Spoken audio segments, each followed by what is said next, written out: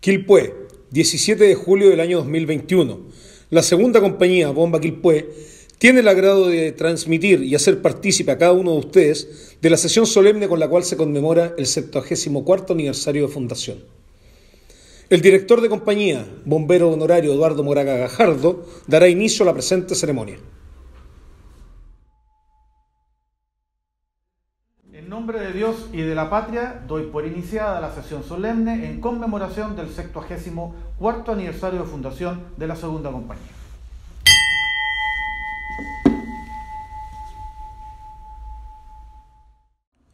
A continuación, se procede con la entonación de nuestro himno nacional.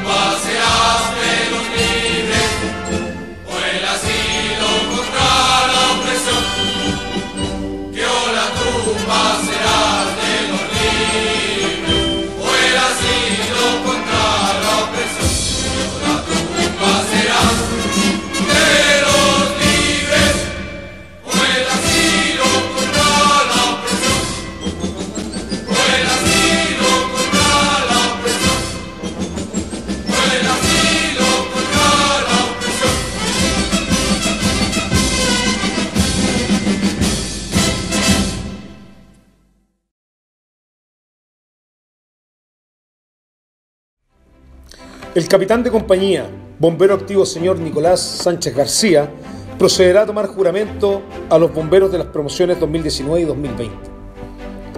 Bomberos: Samuel Valencia Faf, Eduardo Novoa Giambruni, Betsabet Puebla Ponce, Juan Pablo Avendaño Miranda. Bomberos, de frente, mar.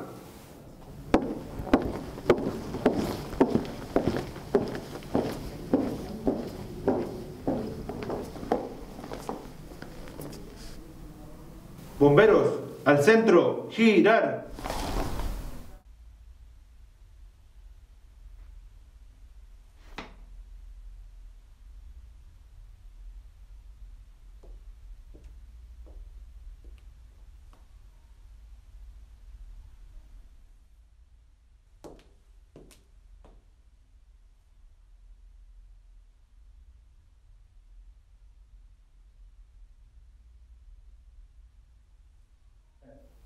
Bomberos, jurar. Yo, bombero, Eduardo Novoa Giambruni. Yo, bombero, Samuel Valencia Faf. Yo, bombero, Juan Pablo Avendaño Miranda. Yo, bombero, Betsabet Puebla Ponce. Juro, por mi honor y por esta bandera, servir fielmente a mi compañía, cumplir con mis deberes y obligaciones bomberiles, conforme a los reglamentos vigentes, obedecer con prontitud y puntualidad las órdenes de mis superiores, y poner todo mi empeño en ser un bombero valiente, honrado y amante de mi compañía.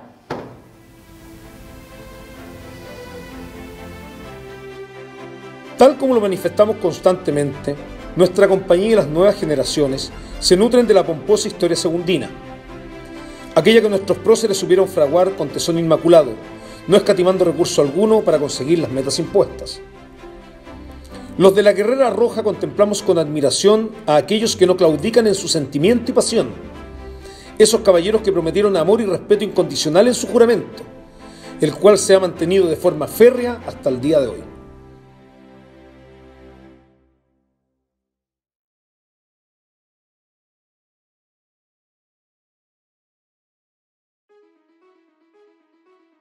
Distinciones por años de servicio.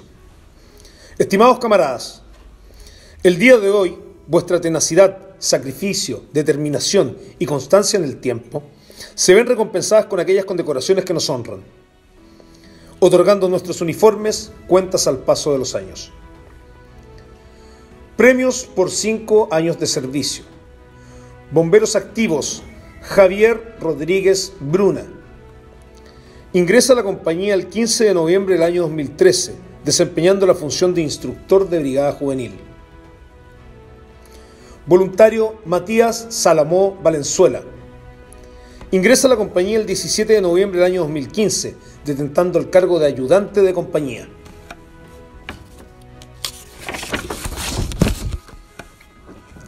Valeria Álvarez Toro. Ingresa a la compañía el 26 de febrero del año 2016, desempeñando la función de instructora de brigada juvenil. Premio por 10 años de servicio. Bombera Claudia Holguín Pereira. Ingresa a la compañía el 5 de diciembre del año 2008, detentando los cargos de inspectora del Departamento de Tecnología e Información y ayudante de compañía. Bombero Claudio España Fierro. Ingresa a la compañía el 25 de enero del año 2010, desempeñando la función de instructor de brigada juvenil y detentando los cargos de ayudante de compañía y secretario. Premio por 15 años de servicio. Teniente Catherine Cortés Ollanedel.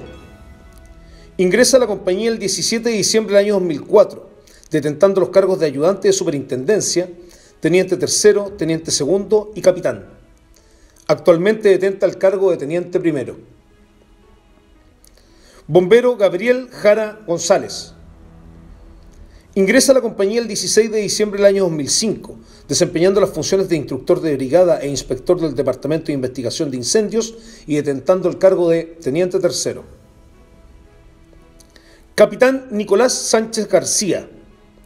Ingresa a la compañía el 10 de febrero del año 2006, desempeñando las funciones de inspector general de comunicaciones e inspector del Departamento de Investigación de Incendios y detentando los cargos de ayudante de comandancia, teniente tercero, teniente segundo. Actualmente detenta el cargo de capitán de compañía. Bombera Camila Ramos Araya. Ingresa a la compañía el 31 de mayo del año 2006, detentando los cargos de ayudante de compañía, teniente tercero, teniente segundo.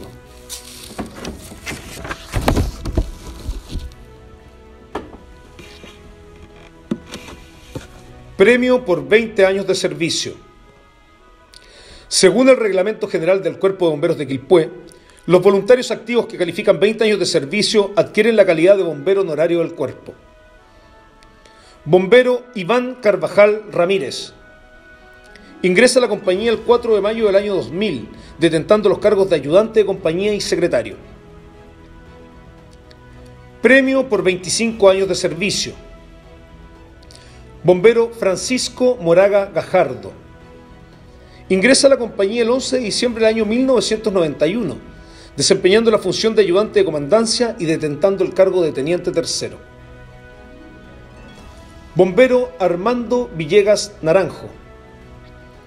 Ingresa a la compañía el 1 de febrero del año 1994, desempeñando la función de instructor de la Academia Nacional y detentando el cargo de secretario de compañía. Tesorero Gonzalo Cordobés Leiva.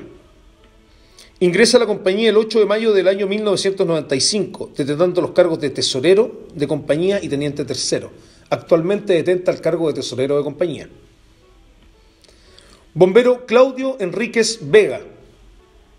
Ingresa a la compañía el 6 de octubre del año 1987, detentando los cargos de ayudante de compañía, secretario, teniente tercero, teniente segundo, teniente primero.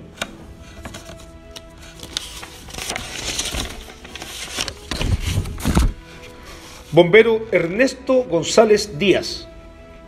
Ingresa a la compañía el 4 de marzo del año 1994, desempeñando las funciones de inspector del Departamento de Investigación de Incendios y detentando los cargos de ayudante de compañía, teniente tercero, teniente segundo, teniente primero, capitán. Premio por 30 años de servicio. Bombero Andrés González González. Ingresa a la compañía el 15 de marzo del año 1991, desempeñando la función de instructor de brigada juvenil y detentando los cargos de ayudante de compañía, tesorero, secretario, capitán designado de la brigada Los Pinos y director de compañía. Premio por 40 años de servicio. Voluntario Alberto Yuri Candia.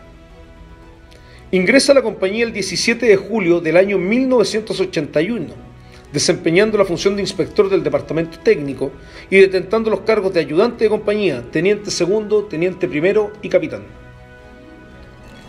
Premios por 50 años de servicio. Bombero insigne Ramón Muguruza Infante.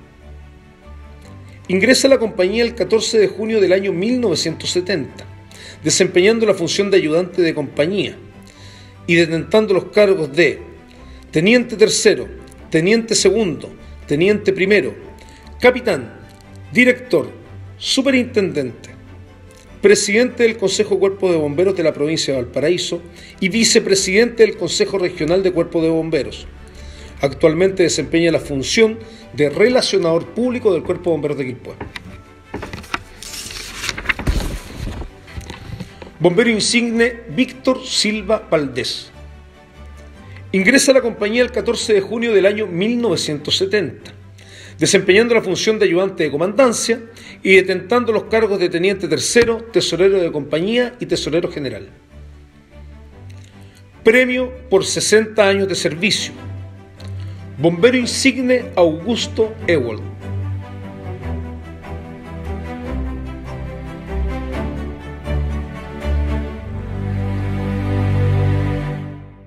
El siguiente premio de constancia se entrega por 60 años de servicio y en esta oportunidad se entregará en forma póstuma.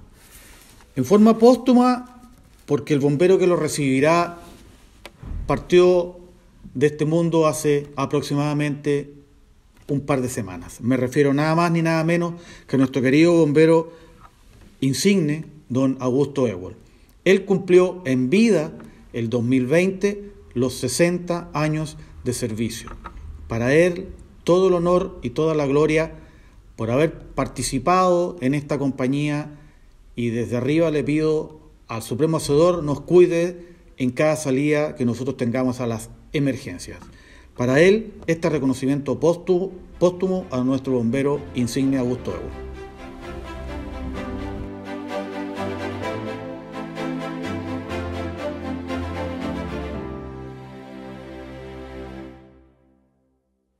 Estimados bomberos, en esta oportunidad me corresponde entregar el premio director periodo 2020. Como es sabido, el año pasado se vivió una situación especial en Chile y en el mundo entero por el tema de la pandemia. Es por eso que no puedo entregar solamente un estímulo a un bombero, porque sería muy mezquino de mi parte.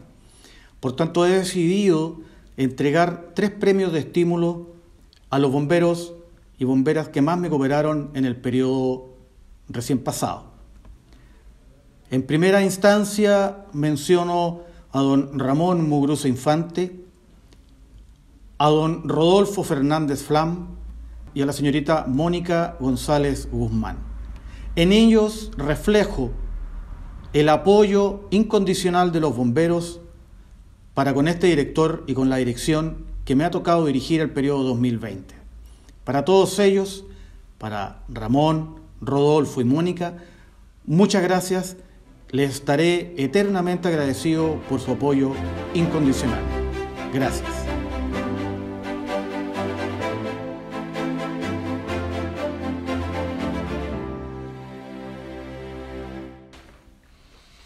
Buenas tardes, señor director de la segunda compañía, don Eduardo Moraga, señor capitán, don Nicolás Sánchez, bombero insigne y fundador, don Raúl Leiva Serrano, bombero insigne de la segunda compañía, oficiales, bombero honorario, bomberas, aspirantes. Familia segunda compañía, en este día tan especial para la segunda compañía, que celebra un año más de vida institucional, nos lleva a recordar que un día 17 de julio se hiciera realidad ese sueño juvenil de formar una compañía de bomberos para el resguardo de la ciudad por la creciente incendios de esta ciudad. Por esto, este superintendente, como asimismo para los oficiales generales y para el director general, es motivo de orgullo y satisfacción hacerle llegar nuestras congratulaciones en este aniversario. Hoy que estamos pasando por esta pandemia que nos está afectando, nos lleva solamente a hacer este tipo de ceremonias, a lo cual no estamos preparados, pero igual seguimos preparándonos bajo esta plataforma para llegar el momento de abrir los portones para poder ingresar, abrazarnos y poder compartir con sus camaradas, conversar por tanto tiempo que hemos estado separados de esta casa, en el cual nos permite entrar al cuartel y compartir nuestras alegrías y nuestras historias. Quiero felicitarlos por su entrega que día a día realizan en el servicio de nuestra ciudad, invitarlos a seguir adelante por el camino que sus fundadores le han marcado. También ustedes deben sentirse orgullosos de tener en su fila a un fundador, un ejemplo, un esfuerzo, un hombre de trabajo y sacrificio. Me refiero a don Raúl Leiva Serrano, quien es el bombero de la compañía fundador, y los jóvenes deben admirarlo, respetarlo y aprender mucho de él. Quiero felicitar a los señores oficiales, bomberos y bomberos. Les insto a seguir adelante, tomando todas las precauciones de esta pandemia que nos afecta y siempre unidos como una gran familia segunda compañía. Es por eso que me llena de orgullo hoy saludarlos en esta ceremonia, donde cumplen un año más de vida institucional. Quiero también darles los respectivos agradecimientos a su familia, de cada uno de ustedes, que son un gran aporte para su apoyo en la parte laboral. Mis felicitaciones y sigan creciendo como una familia unida, con alto compañerismo y buenas ideas de seguir creciendo la segunda compañía. Felicidades, segunda compañía.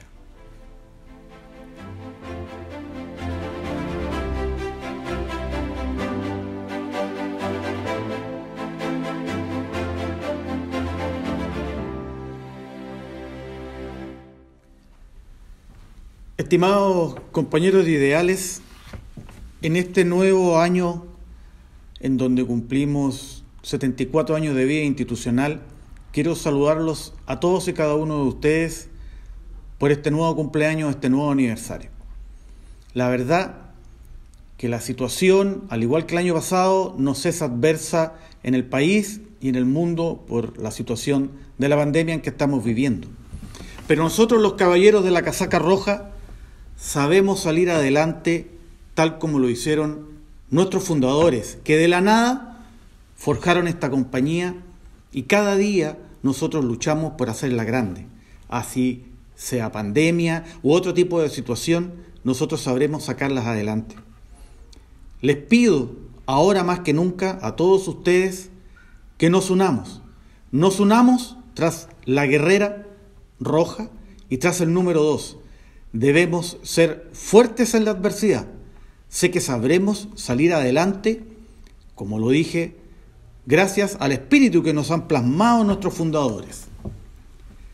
Hoy estamos entregando medallas de 50 años a don Ramón Muguruza y a don Víctor Silva, y póstumamente quien ganara en vida sus 60 años de servicio, don Augusto Ébol. Ellos deben ser nuestro norte y saber luchar contra la adversidad. A las nuevas generaciones que están o que ya juraron, les pido que no se les olvide el juramento. cumplir con todos mis deberes y obligaciones bomberiles, que no se les quede en el tapete, no se olviden el juramento por el cual ustedes pasaron a ser bomberos. Con ese lema, con sacrificio vencerás, por el cual cada uno de nosotros hemos vivido y compartido durante muchos años, tenemos que sacar adelante nuestra compañía. Como director me siento complacido y grato de contar con el apoyo de cada uno de ustedes. Por tanto, no me queda más que agradecer a todos ustedes por el espíritu de sacrificio, de bondad que dan por el prójimo en cada emergencia y cada minuto que están en el cuartel.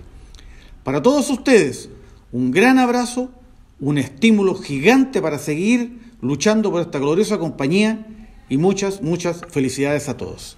Gracias.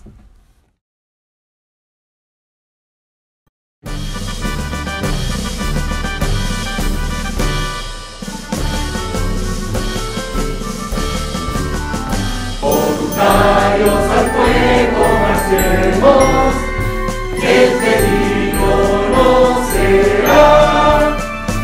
Quien inspira a un bombero servir, aunque exija la vida escapar.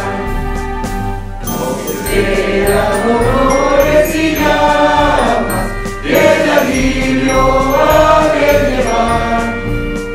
Con su valor quien deberá salir, en su pecho juvenil descendido será. Es Quilpué la ciudad que cobija, en su tierra tostada de sol. A los hombres que sienten el grito, que los llama a un lugar de dolor, donde el fuego enemigo implacable canta su destructora canción. Serundinos lancemos al viento nuestro lema y sigamos en pos de la voz que nos guía por esfuerzo de nuestro juvenil corazón.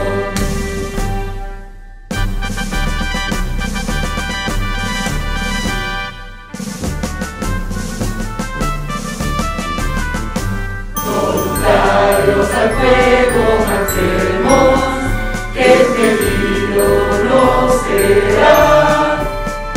Quien inspira a un bombero servir, aunque exija la vida escapar.